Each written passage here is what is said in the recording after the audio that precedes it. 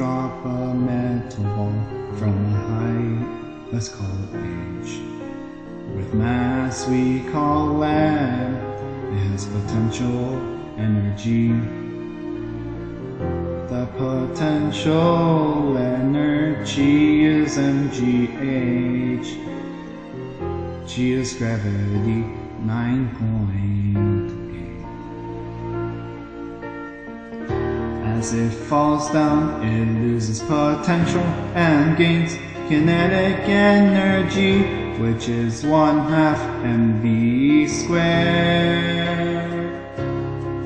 V's velocity, let it go, let it go. We love this kind of thing. Let it go, let it go.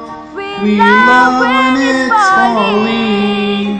I love you, gravity, which is 9.8 meters per second squared.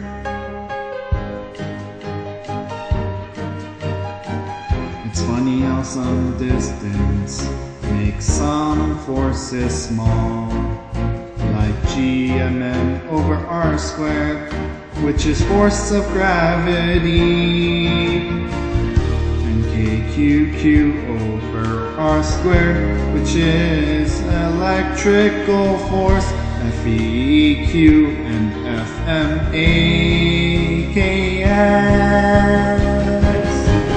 Let it go, let it go.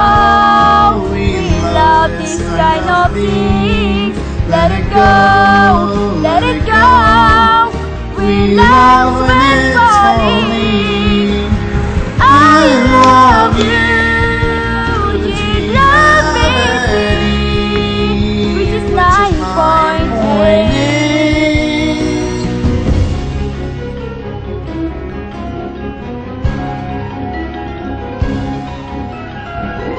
And power can be two different equations, watts over seconds or force times velocity.